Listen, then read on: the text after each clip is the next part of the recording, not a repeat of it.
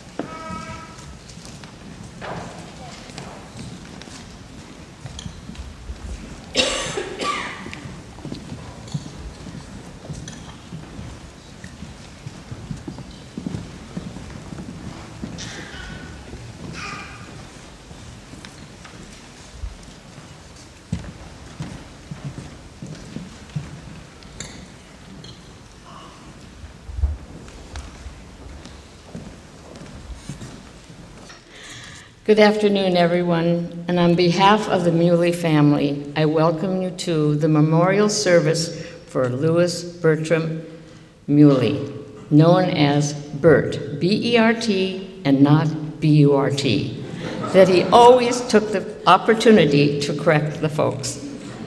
Bert was our beloved friend, husband, father, professor, father-in-law, colleague, planner, grandfather, and great-grandfather.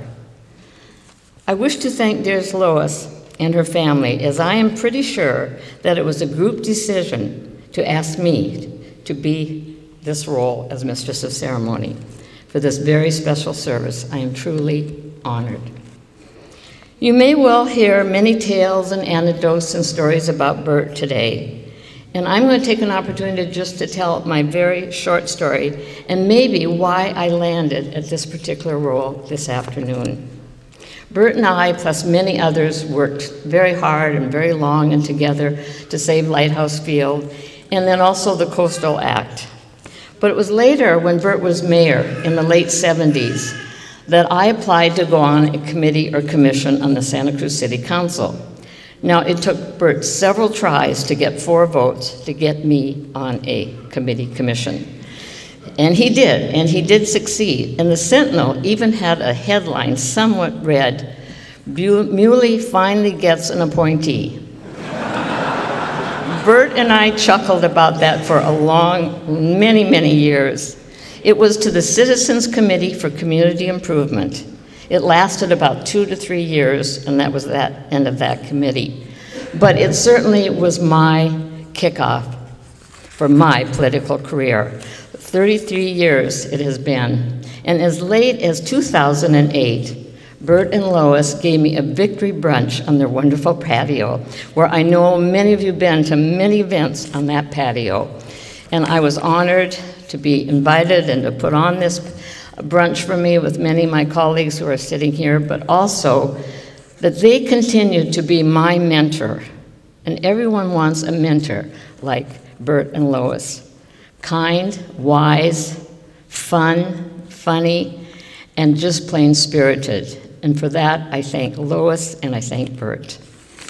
Bill Allayaud met Bert in 1972 as a student when Bert was a lecturer in the Environmental Studies program at UCSC. In his career post-UCSC, Bill has been a planner with the California Coastal Commission and the cities of Davis and Salt Lake City, and the state director of the Sierra Club. Today, Bill is a legislative advocate for the nonprofit group, the Environmental Working Group. Welcome, Bill.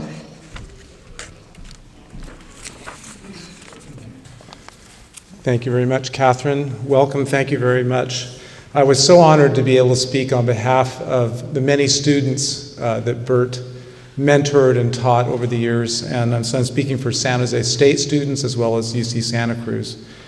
And I told her I was really nervous about this speech. I don't know why. I had to write it, which I usually never do, but I'm going to do my best not to read too much to you.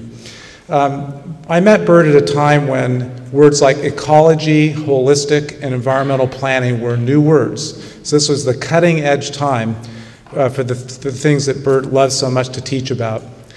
William Butler Yeats said, "Education is not the filling of a pail, but the lighting of a fire." When I met Bert in 1972, he lit my fire, and he lit it for hundreds of more students over the years. So what put him in a position to do this? Bert got his master in city planning from UC Berkeley in the early 1950s, which was a great time of innovation in the field. He then worked through a couple of county planning departments, and then looking for a really good place to raise his family, he achieved the position of planning director of Santa Cruz County. But in time, he came to the opinion that the people making the decisions on planning and permitting, the Board of Supervisors, were simply caving in too much to developers.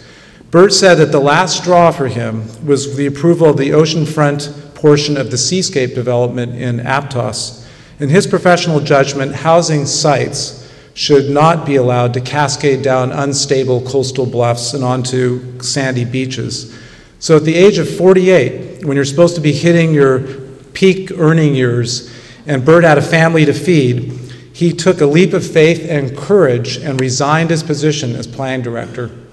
Let me read from his resignation letter. "I feel that there is a great need for fundamental change in the decision-making process as it relates to planning and development if we are to have hope for saving the environment and if planning is to be relevant to the social concerns of our time. I have chosen to devote the remainder of my career to making the planning process more effective, and the role that I have chosen will require that I be free of the restraints on political activity that go with government employment. Human rights and environmental rights are inseparable, and it has been through past neglect of these rights in the decision-making processes of government that we have generated the awesome problems that we now face. It is my opinion that we have a chance to stop the current trend towards environmental and social degradation, but not if we continue to slavishly adhere to time-worn concepts of urban growth and development promoted and lobbied by the special interests within our society." He wrote this letter in 1970. I urge you to read the entire letter, which will be on display in the adjoining room afterwards. It's quite remarkable, and remember the time, 1970, and what he was launching and doing. Reminds me of the Steve Jobs speech that I'm sure many of you have seen now to the graduates of Stanford University in 2004 about follow your heart. Bert started teaching at the brand new urban planning program at San Jose State University, and shortly thereafter in the fledgling environmental studies program at UC Santa Cruz. So what kind of teacher was he? I clearly remembered that besides giving us a background in the technical issues planners face, like zoning ordinances, his lectures were about the role a planner must take and about a favorite item of discussion in planning schools. Is a planner an objective technician, or is he or she also an advocate? Well, you can guess where Bert came down on that issue. But what hooked me, what made me excited about becoming a planner myself, first came from a simple class assignment. He had each one of us follow a local planning item at a city or county, and I chose an annexation by the city of Capitola. They were looking at a chunk of land along 41st Avenue near Highway 1. At the time, it seemed kind of dreadfully boring to me, and it did until Bert pulled back the curtains and showed myself and the rest of the class what was going on. The City Council, the Planning Commission were looking at maps and cost-benefit analysis, but they were doing so in a decidedly political context. A process that seemed kind of boring to me up to that point and obvious to me now came alive at that point. Bert showed us all that land use decisions were inextricably woven together by politics and therefore subject to pressures brought to bear by interest groups, be they developers or citizens. Another seminal moment for me was when Bert showed us the unimplemented and put off general plan for the city of Santa Cruz, which showed solid urban development from Western Drive to 4 Mile Beach, housing developments, fire stations, shopping centers. He explained how close we came to having that scenario rather than what we had at that time and today, which is a world-class scenario of coastline with functioning agriculture, habitat, and recreation. As a teacher, he gave us the guidance on how to avoid bad planning decisions of the past. We're so fortunate that he gave his energy to 2 academic institutions and influenced so many. And how good was he at this job? About 10 years after I left Santa Cruz, I found a class roster from one of his quarter classes at UC Santa Cruz. There were about 22 students in the class, and I went down that list with some of my colleagues, and about 18 of them, 10 years later, were planners, natural resource managers, and the like. And I thought that amazing at the time, even more so now, because people don't always follow what they say they're going to do when they're 18, 19, 20, but Bert made people like me and others go, I want to do this. I want to help change the world. That's what Bert was about. He was also an activist in the effort to save our coast. He was a principal in the Coastal Alliance, the group that put Proposition 20 on the ballot in November of 1972 on the heels of repeated failures by our state legislature to adopt a coastal protection scheme. He drafted a key part of the initiative and then worked tirelessly to get that initiative passed. He put together a slideshow of what bad planning could do to our coast and showed that up and down the coast to people. It included things like the Holiday Inn in Monterey, built on the beach, our own Dream Inn here, what we called later the warts of coastal planning. I won't say any more about that slideshow because his son has a further story about it. But Bert was integral in getting Proposition 20 passed in 1972, at that time by what was considered a landslide, 54-point-something%. And the rest is history as far as the coast goes, although there's still a lot of fights. On a personal note, Bert Muhly launched my career.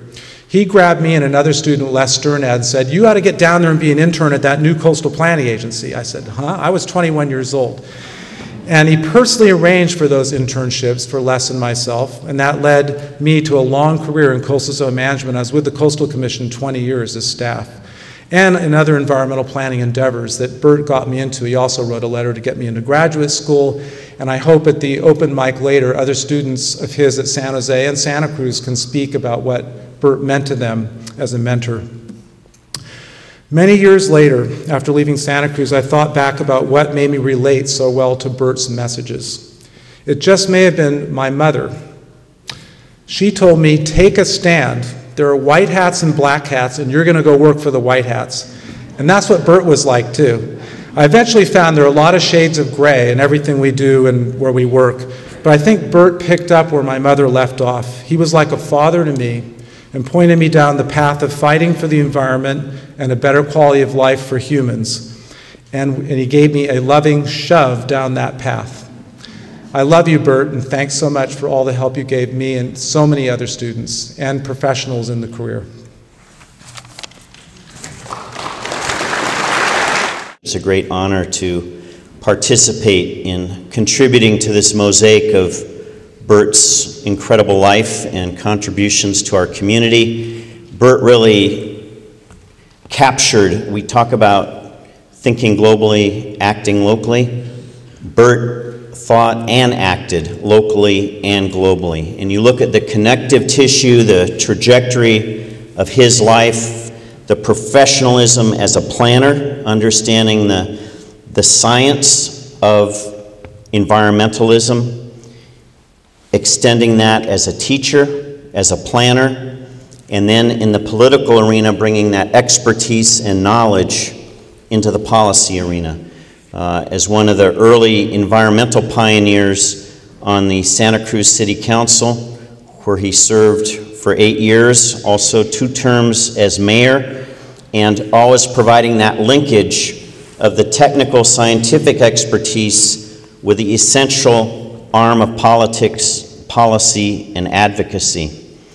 But in my connections with Bert and Lois, it's always been with Bert and Lois, with Lois and Bert, particularly in the arena of conflict resolution, where they both contributed mightily, and I think, again, from the understanding and the application of extending in our local communities, the importance of teaching the skills and the science of conflict resolution, not just a broad umbrella that we should all be committed to conflict resolution, but what are the tools that allow us to better communicate, to better bridge the gaps of conflict that confront us not just in public policy arenas, but in all human arenas.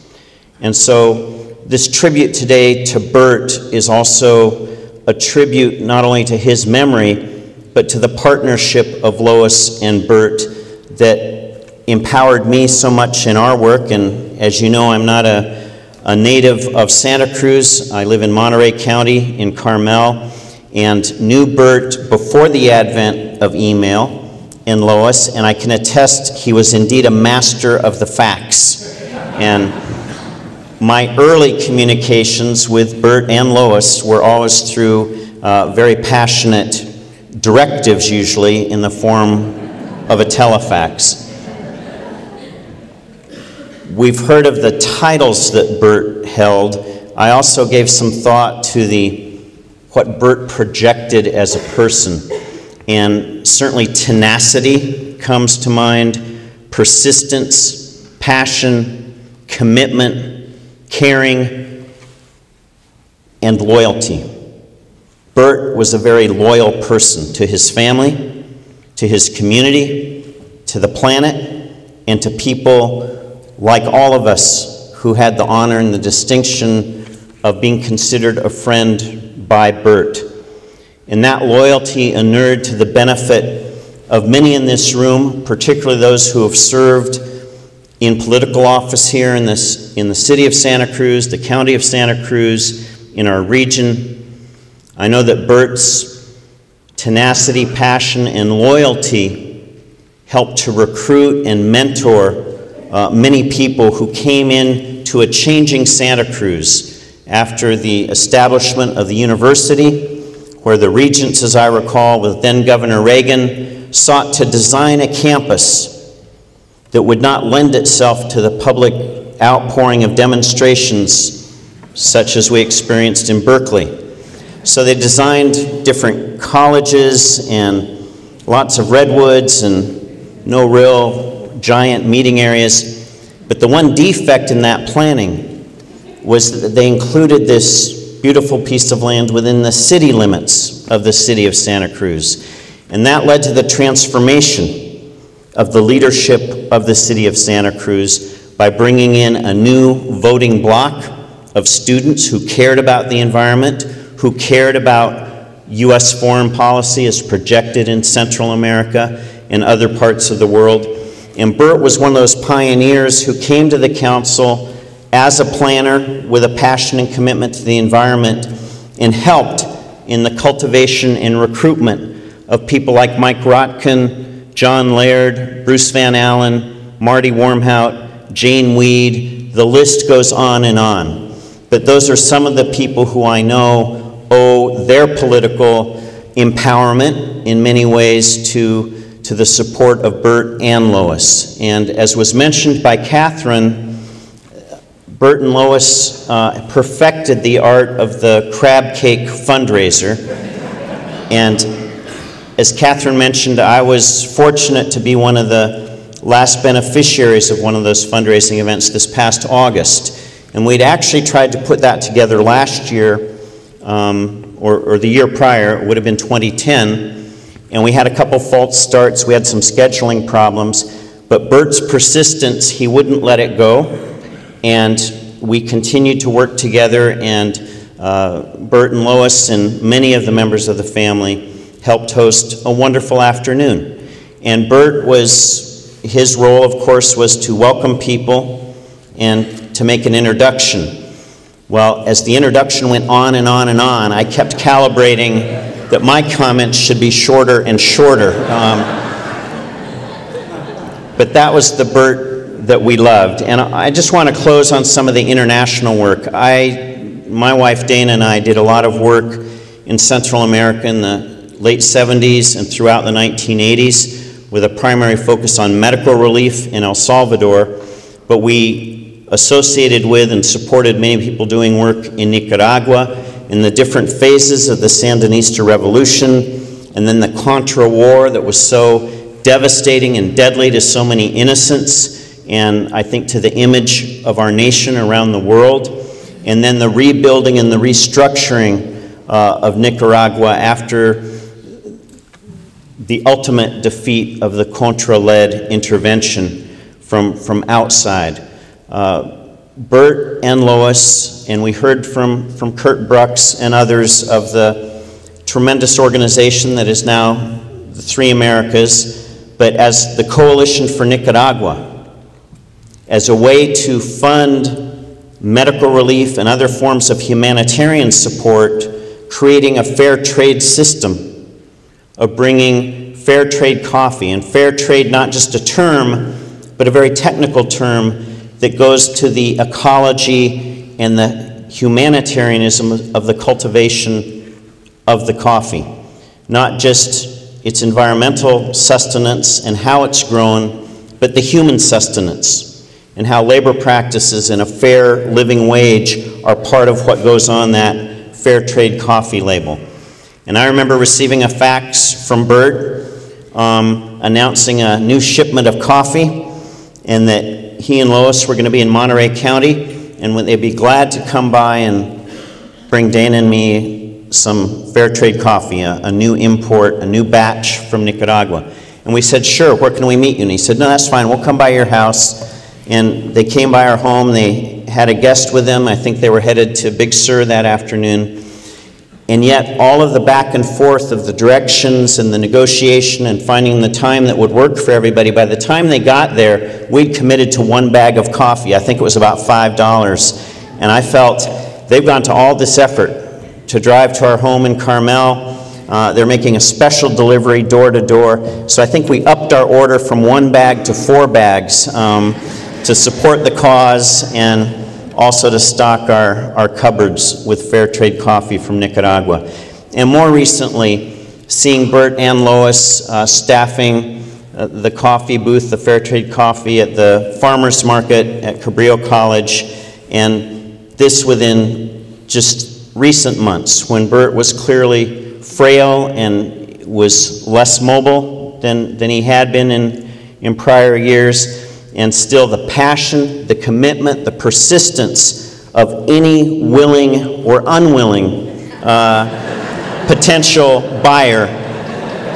Bert was there not just to promote fair trade coffee, but to provide the context of the importance of us supporting fair trade coffee. So I think part of Bert's legacy will indeed be our continued support for the Three Americas. I know there's a scholarship fund at San Jose State University that will also be a vehicle to promote and preserve Bert's legacy, to help students who were touched, like Bill Allayaud and others, to pursue careers of protecting our coast, not just our coastal environment, but the environmental integrity of our communities.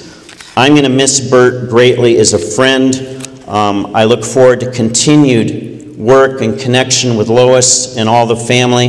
I want to thank the family for sharing so much of Bert with us through all these years. And as has been said earlier, Bert's spirit will live strong with everybody who knew and loved him. I know we will do a presente a little bit later in the program. I just want to close once again by thanking the family. Thank you, Bert, and que viva Bert Muhly. Thank you.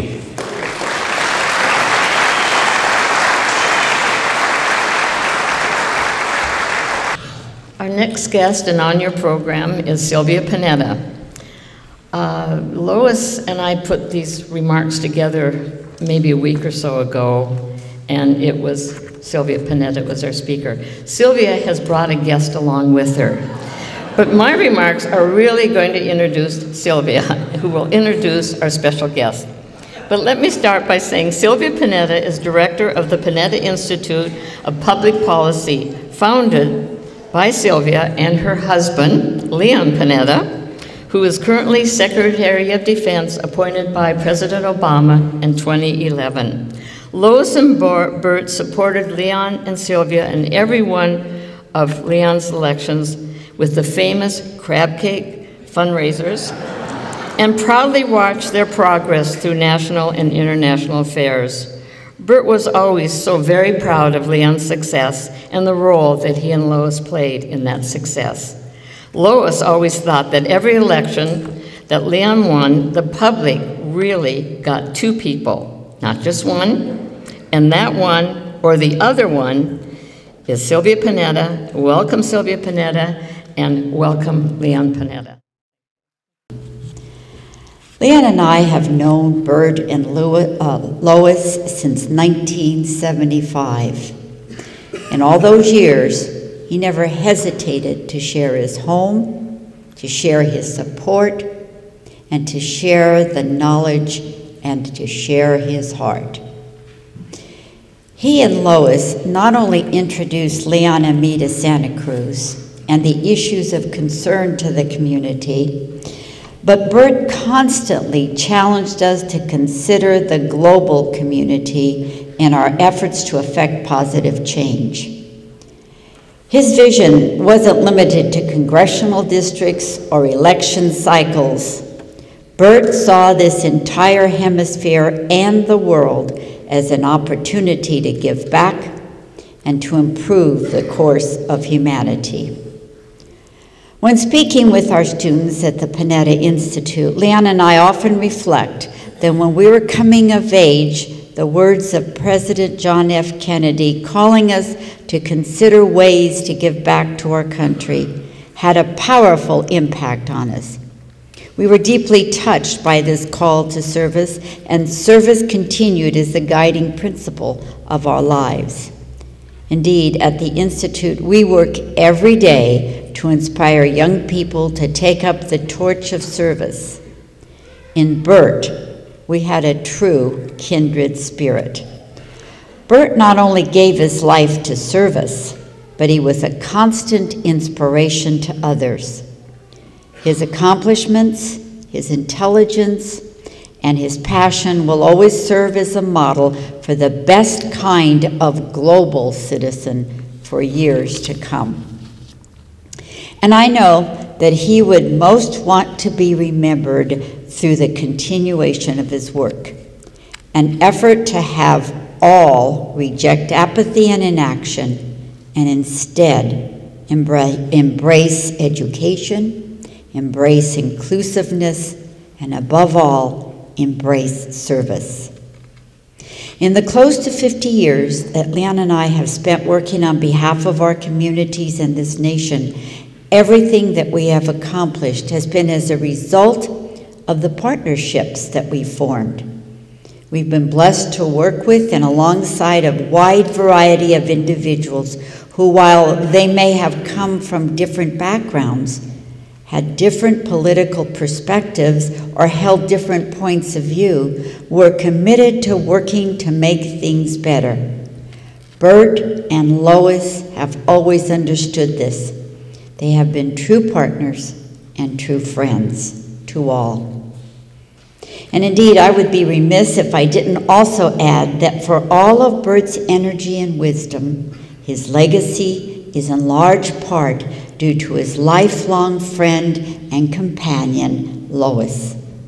In projects that Bert could combine forces that Bert undertook, Lois was always at his side. I often looked at them as models on how a couple could combine forces to accomplish more together than they could apart. In their 65 years together, they raised and nurtured a large family and were a formidable force to be reckoned with in Santa Cruz County. I have said that I admired Bert's ability to work with others and to form coalitions and partnerships, and it was Lois who was his true partner. I am so thankful for the lessons that I have learned from this couple's example. Thank you. Bert was in every way a blessing to us all. It is a testament to his great work that I am certain men and women from around the globe will continue to benefit from his compassion for generations to come. Thank you. And now I would like to introduce to you someone who had not planned to be here because he couldn't, at least so we thought at the time. And late yesterday afternoon, I got a call and he said, "I'm on the way." Well, I was delighted because I knew that everyone here would want to hear what he has to say about our dear friend Bert. So I introduce to you my partner, my loving husband, Leon Panetta.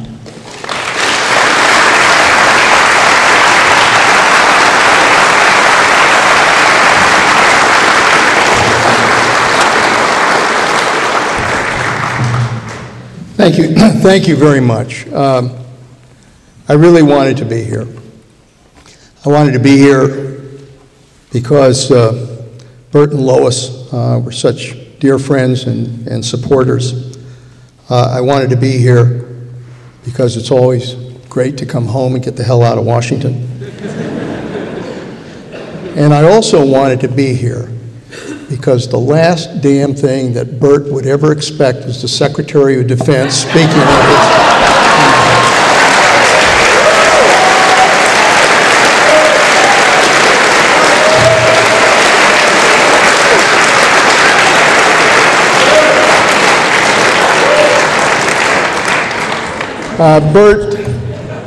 Bert was a dear friend and someone who was very special and a great supporter.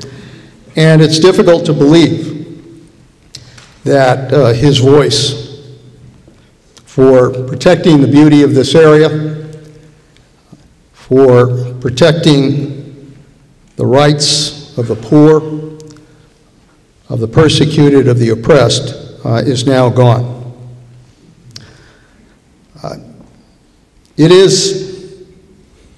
It's something that made coming here particularly special because Bert was somebody who, more than anyone else that I met a lot of people throughout my political career, but he was someone who really understood that the responsibility of political leaders is not simply to survive in office. The responsibility of political leaders is to fight and to lead. And the responsibility of supporters is not to tolerate complacence, but to demand action and to demand that leadership. And that is what Bert Muhly was all about. And it's what made him so special. He was a very loyal supporter. And he worked hard in every campaign that we ran in this area, that Sylvia and I put together. And he was tremendously helpful to me in understanding and getting involved with the people and the issues here in Santa Cruz. As most of you know, the politics of Santa Cruz can be a little strange. Very interesting, very challenging. When I first came here, Bert said, "Oh no, you got to really get involved. You got to go to every event. You got to be there. People have to see you." I remember going to events. God, I think it was John Tuck and Paul Dragavant. They had some strange events. And thank God the cops never showed up. There were barbecues, there were picnics, there were sit-ins. Going to Bert's house and for fundraisers, the ones everybody's talked about. Going to Bert's house for basically Bert's town hall meetings. And going through the issues and going through the debates that were there. For all of that, what he wanted to make sure of, what he was all about, was that we were doing everything possible to help improve the lives of our fellow human beings. I am, as most of you know, the son of immigrants. And I always recall how, when I used to ask my father, why would you travel all of that distance to come to a strange land with no money and no language abilities and no skills? Why would you do that?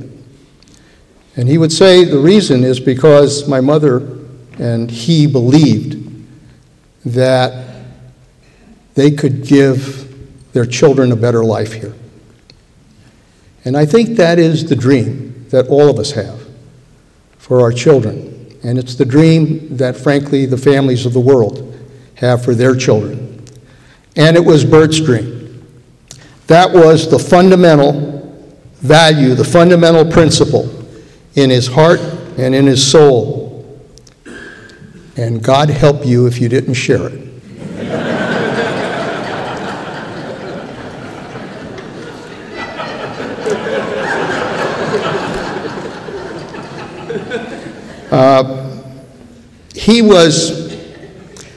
He was somebody who, I think, probably better than anybody else, understood what public service was really all about. And that the fundamental goal of public service ought to be to help others. And at every meeting, every discussion, every conversation, every phone call, every letter, every fax, he made very clear that you better damn well be working to help people get a better life. That's what he was about. I can, at the same time, remember that Bert, for all of his passion, for all of his zeal, for all of his desire to try to make things happen, that deep down, one of his great strengths was that he was also a pragmatist. And that he knew politics, he understood issues, he understood the kind of waves that go on in the political streams. And he also understood that you had to take those into consideration in order to get things done. And I think that's what made him a great mayor, it's what made him a great councilman, it's what made him a great friend and a great advisor. Like I'm sure some of my fellow elected leaders, there were moments where Bert and I would spend a lot of time screaming at each other. And I can remember one evening at the house just kind of going at it for about a half hour. And of course Lois kind of always wandering in the background trying to...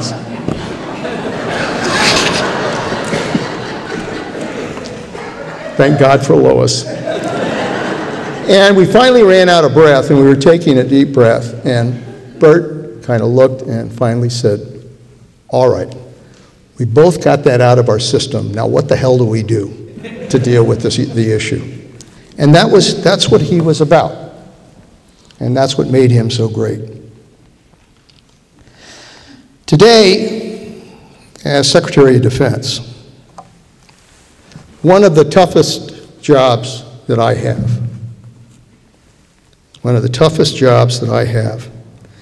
is to write condolence letters to the families of those whose sons or daughters have given their lives for this nation. In each note, I express the deepest sorrow for each loss. But I also remind every family that throughout our history, we have been blessed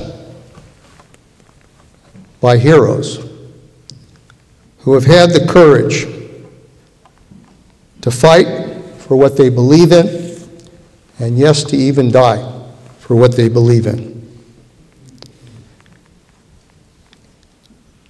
And Bert Muhly, in his own way, is the consummate citizen warrior who had the courage to always fight for what he believed in. And yes, there's no question in my mind that he would die for what he believed in. He is and always will be an American patriot. And like those fallen soldiers, his life will hopefully inspire other citizens and particularly young people, to pick up the torch of freedom and justice and continue the fight for a better America and a better world. I'm glad I've had the chance to come home and to be with all of you, many of you dear friends from the past and dear supporters, and I thank you for everything you've done for Sylvia and I. And to be here to celebrate Bert's life. Washington, as Sam knows, can be a real zoo. It has changed a lot since I first went back to Washington. It is more partisan, it is meaner, and in many ways it's dysfunctional. And the danger is that it's easy in that atmosphere to lose your common sense and, more importantly, lose your humanity. And coming home, for me, makes very clear what's important in life. The ones you love, your wife, your family, the beauty of this area, and good people like Bert and Lois Muhly. God bless you, Lois. God bless your entire family. You've always been a perfect complement to Bert Muhly. We will miss him. I'll miss his passion, his conscience, his commitment, and his love of his fellow human beings.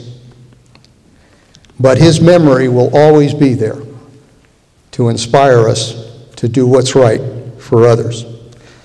And I think that all of us can take some comfort in knowing that God now has Bert Muhly to tell him what to do.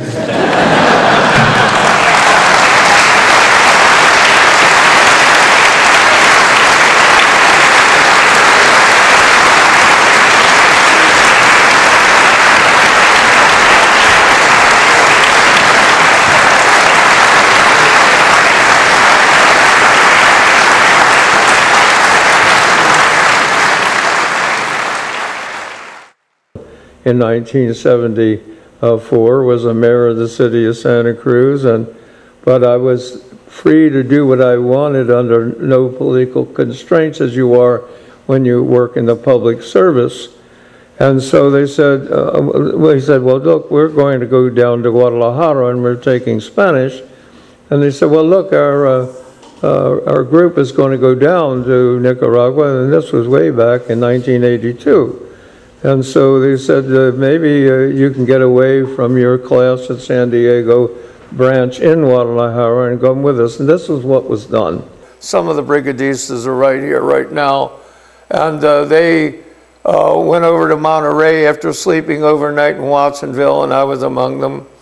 And gave a talk over there, said, I'm going to Nicaragua and we're going to build a house, a school, and a water system. And anybody here want to go down and to work on it? And 5 of those people raised their hand.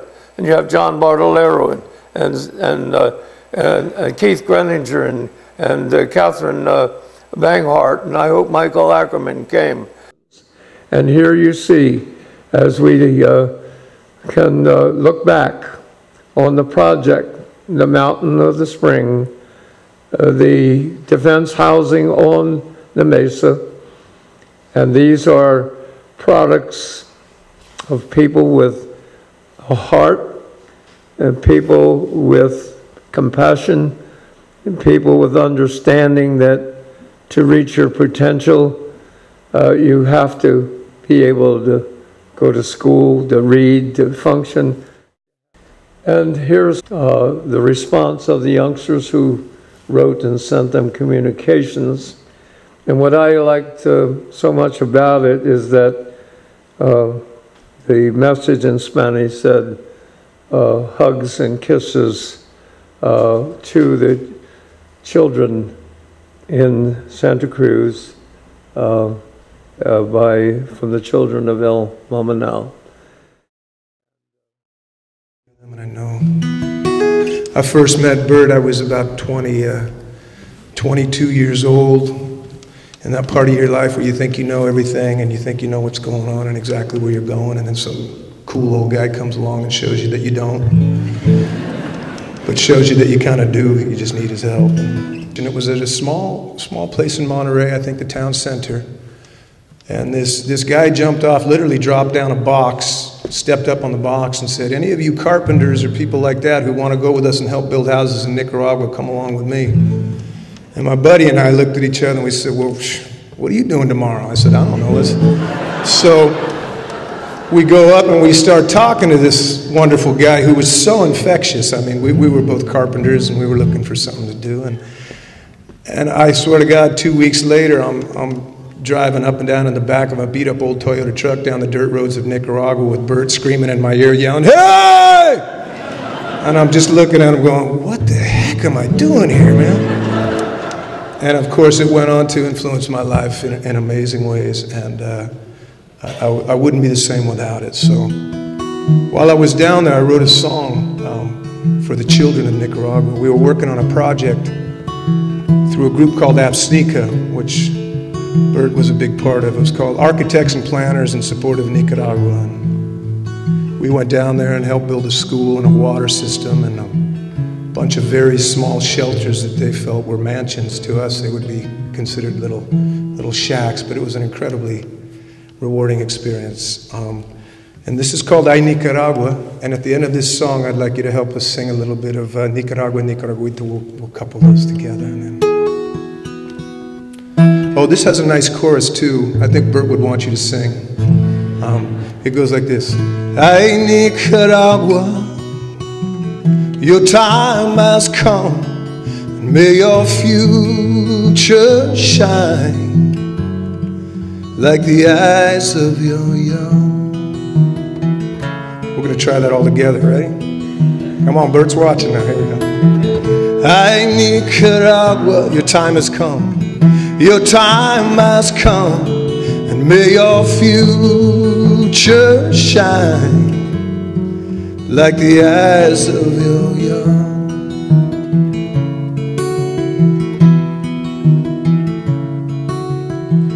Long before the morning sun can be seen,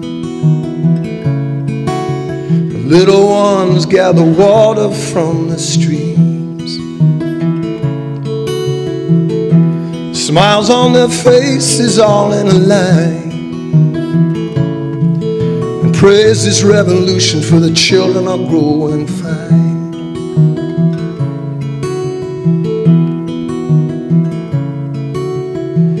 After morning chores, while the weather's still cool,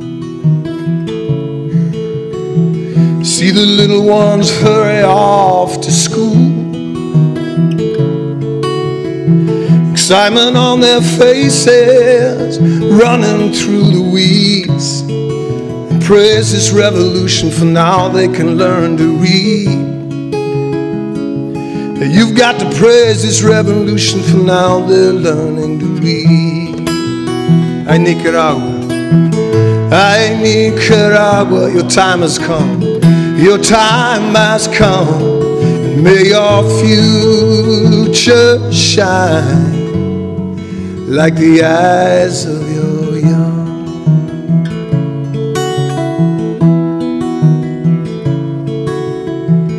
Laughing young boys are running from base to base, hearts pumping and breathing heavy, never seeming to slow the pace. And smiles on their faces as one breaks away. Praise this revolution, for now there's time to play. You got to praise this revolution, for now there's time to play. Ay Nicaragua, your time has come. Ay Nicaragua, your time has come, and may your future shine like the eyes of your young.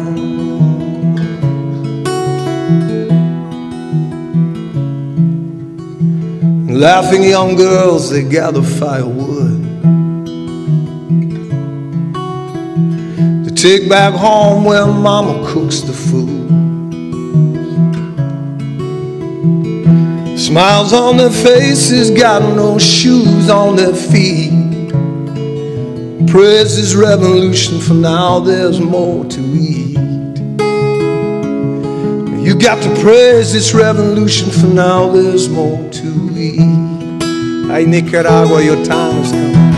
Ay, Nicaragua, your time has come. And may your future shine like the eyes of your young. One last time, we'll just sing an a cappella together. Ay, Nicaragua, your time has come. May your future shine like the eyes of your young.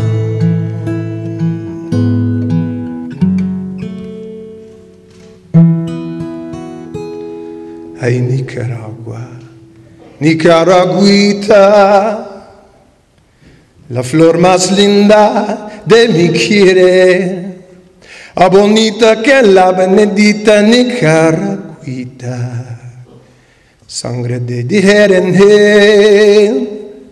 Ay, Nicaragua, sos más dulcita que la melita de Tamangas, pero ahora que Jesús libre Nicaragüita, yo te quiero mucho más. Pero ahora que Jesús libre Nicaragüita, yo te quiero mucho más.